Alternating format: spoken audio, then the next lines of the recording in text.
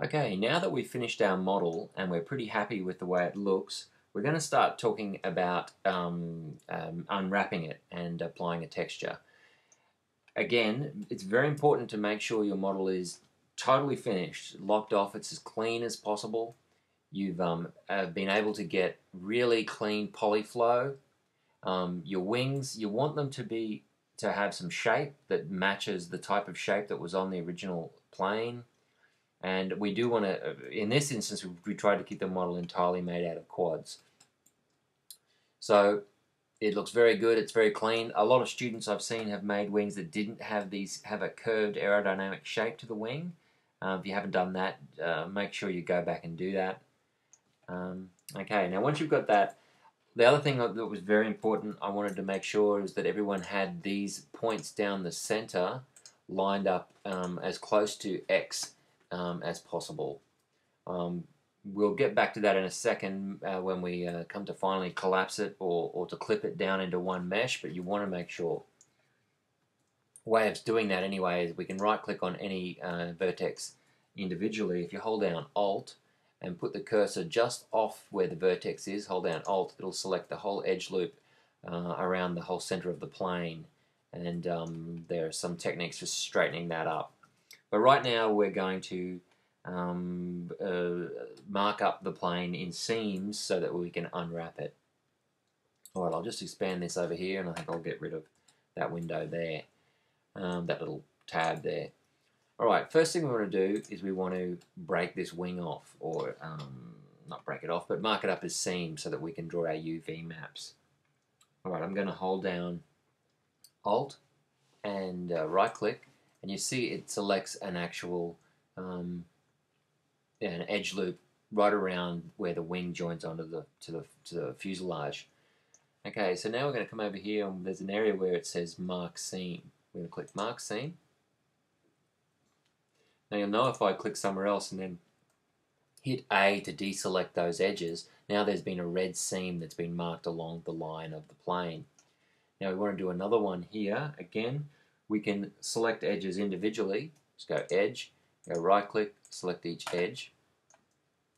But a quicker way of doing that is just selecting one, and then I'm just going to get out of that rotate mode because it's confusing me a little bit. Right click on edge mode. If I hold down Alt, it'll select all the edges all the way around. The only problem is this has selected the whole plane in an edge loop and we don't want that. So let's go back to doing it manually. So we'll just select these edges. Now it's very important when you're doing this with aeroplanes to try and think about where seams are going to be, where you want to hide seams.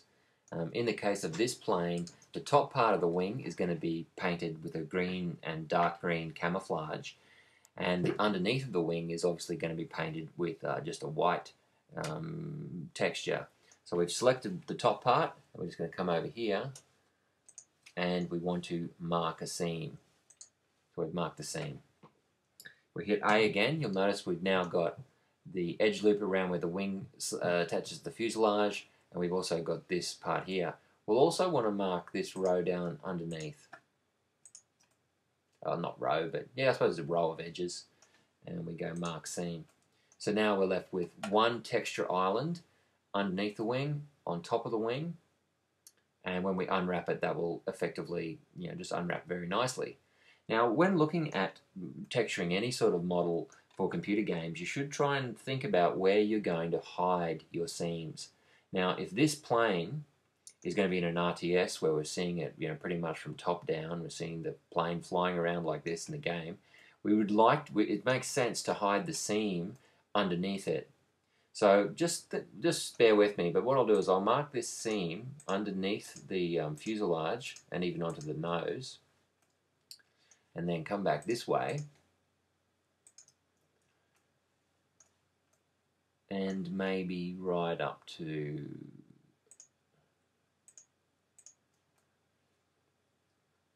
I'll do it right up to here. See how we go. Right up to there. And then I will mark that seam. Okay, mark seam. Now I sort of got ahead of myself a little bit. I'll do this tail wing as well first, so that the tail wing can be unwrapped. as a separate section. So I'm going to put a seam right around the tail wing to there, and I'm going to go right up the center as well. Let's see what happens if I hit Alt at this stage. No. Control Z, hopefully. Yes. So I'll just go up and select all these edges right along the top.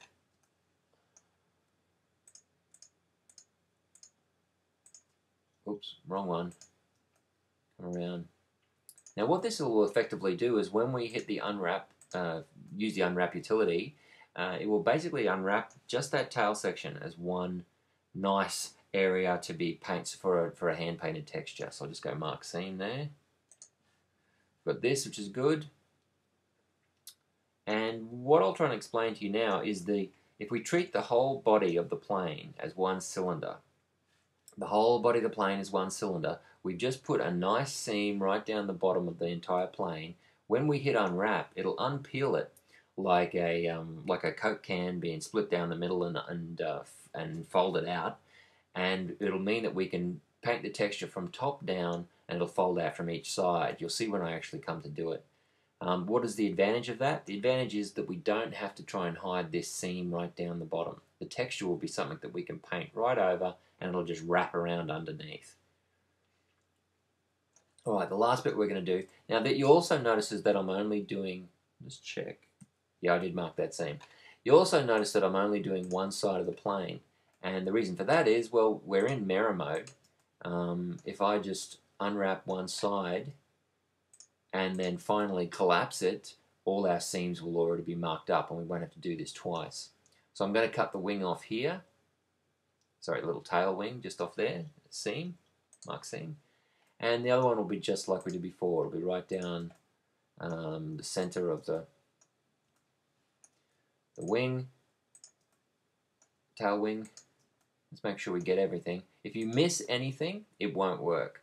So you have to make sure that you've covered every little texture island on your model, or it won't work. Okay, let's deselect. So we've got that. We've got the underneath, we've got the top of the wing, and we've cut it off from the body as well. This section will unwrap, unpeel right nicely, we hope. And we'll just do this cockpit area as well. Just coming around. And because I'm going to mirror it, because I'm going to collapse this, these seams will be marked up on the other side when we finally clip it, collapse it, apply the clipping. Okay, so here we go, mark seam. Now, I'll just check that's all good. I think it is. As we go around, oh, the only other thing is on the front of the plane, we've got the little front of the nose cone. We might as well break that off. There's lots of ways of doing this, but I will just break it off in this instance. There could be more efficient ways of breaking that off, but at this point we'll just go with that. And I think that's pretty much it. We've marked up all our seams for how we want to break the materials, how we want to break the materials down into texture islands. Okay, that's good. Back to that mode. Back to shaded mode. We'll come out of full view by hitting Control up, and we will now collapse this beastie. If we come over here, we have to make sure we're out of edit mode. We go into object mode, turn clipping on in the mirror modifier, and then hit apply. Now you can't really undo that. You probably would have wanted to have saved it previously. Okay, so we've effectively marked up our Spitfire. All the seams have now been placed on it, so we've marked up where we want our different texture islands to be. Let's go back out. We want to change one of these viewports to the UV image editor, and it's here that we'll lay out our actual UV coordinates for the actual texture map. So now we should come back over here. We want to select all the faces on the model. So we can click on face mode or Control Tab, select face mode. Then we hit A for all. We've selected all. Then we have to come over here and we want to, with our cursor over the viewport, we want to click on the button U to bring up the Unwrap dialog. Now if everything goes to plan, this will unwrap nicely, and it has. So we've managed to unwrap the top of the plane here, and as you can see, if we painted a texture, I'll just make it full screen. if we paint the texture onto the plane here, it'll paint on very nicely and we won't have any seams showing from the top viewport. We're looking at this plane from top down in an RTS. We've got all the different texture islands laid out here. We've got, I don't know which one's which, but we've got the top and the bottom of the wings. We've got our cockpit over here. I think this is the tail wings. No, that's the tail, you know, the upright tail fin, and these are the tail wings, and this is probably the underneath of one of the tail wings, but we can work all that out later. Now, once you've actually unwrapped it, and it has unwrapped quite effectively like this, what you want to do is you want to rearrange it on the UV image editor to make best use of your texture size. Now, why would we want to do that? Because basically we want to make sure that we're getting the most pixels on our model as possible. You know, from the actual hand-painted texture art, we want to make it large. So how do we do this? We select all of our texture islands, just hit G on the keyboard and move it off. Now, as you can see down the bottom here, we've got all these other tools within the UV image editor. We can select any of these texture islands by vertice and move them around if we need to, make adjustments. We can select by edge, by face, click each face, or we can select by the actual island and click on each texture island. Then you just hit G on the keyboard, right click, move them around. I'm just hitting right click here each time. First thing I want to start with is the fuselage. I hit G and bring it back on. And I want to make it as large as possible. Now the next thing I want to do is to select the top of the wing. Now I can't really tell from here, so I'll go back out. And what you can do on the original model here, if I click on any one face and then hit L on the keyboard, I'm actually selecting the texture island for that particular piece of geometry. Right click, L. So I know that this one is definitely top of the wing, and this one, I hit L again, select it all, and right click over here, is also top of the wing, moving back on. Now let's select everything again by hitting A. Got everything back. But I know these two little culprits are the top wings, and they're the ones that I want to have the most texture space on, I suppose. Well, yeah, I want to get the most texture real estate out of my map because I want the wings to look nice. G. Now I made a bit of a faux pas there because I moved one without moving the other. Why not select both? G, hold down Shift, got two texture islands selected, and now I can just scale them both at the same time, and this way I know they'll be both the same size. So now I'll just move these again. I'll do it fairly quickly. Maybe it's going to be better off with that one down there and this one over here. Now we've got both wings set up. I think that's right. Let me just check that again. So that's the top. L. Yes. I don't think I did select it. No, I did. Okay, so that's the right top wing, and L, and that's the where is it? No, I thought it wasn't. The only reason that I thought one of these wasn't correct was because they didn't look exactly the same. So I'd say that one is. So let's undo all that.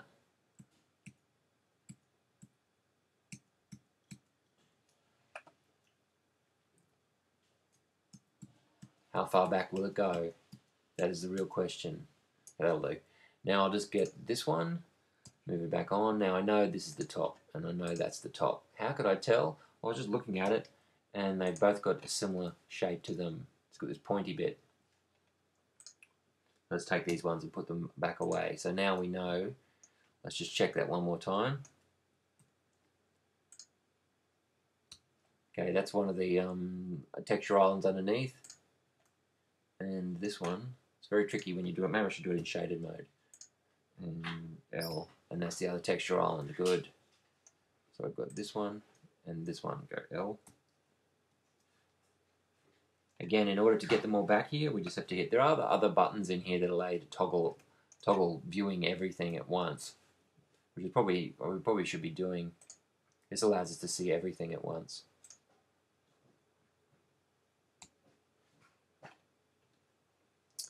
now we just hit B to select everything. I'm just going to scale them up a little bit, move them on. Now we're cooking with gas.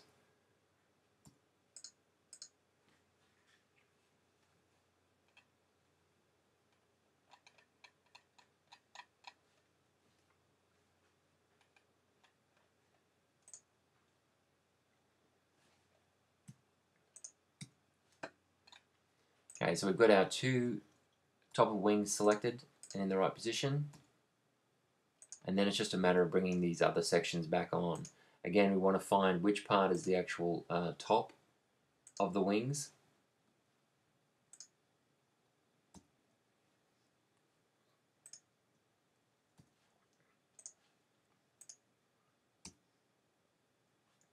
It's just a matter of figuring out your workflow.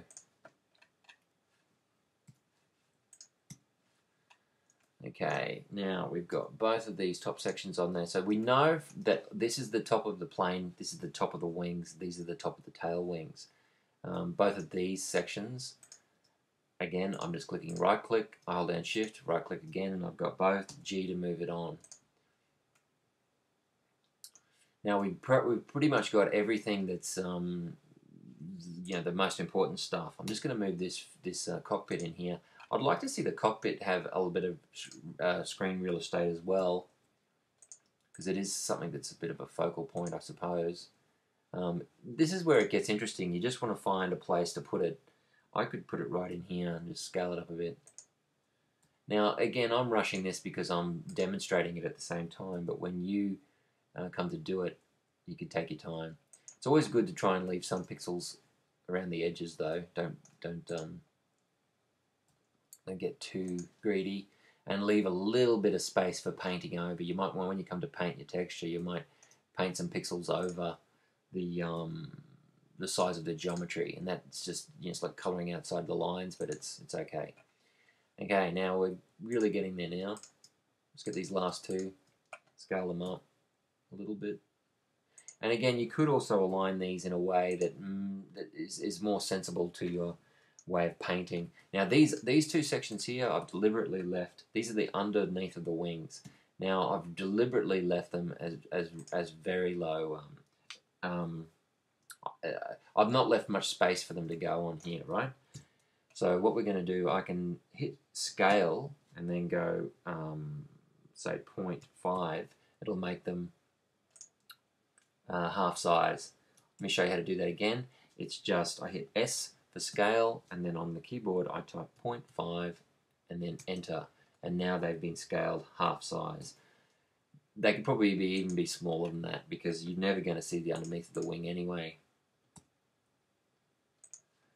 And that's it. I'll just move these last two sections on, and there we have a fairly neatly laid out UV map, trying to get the most out of the space that we have available in our texture map. Again, if these are at the underneath side, we could scale them down as well. But there we go, that's perfect. So I'll just come out here now. What we want to do now, once we've mapped out, well, unwrapped our UV basically, the UV coordinates for our plane, we want to export that. So I'm just going to come down here where it says UVs. I'm going to click on Export UV Layout. What that will do is it will save these UVs out as a image file. And I think in this case it exports it out as a PNG.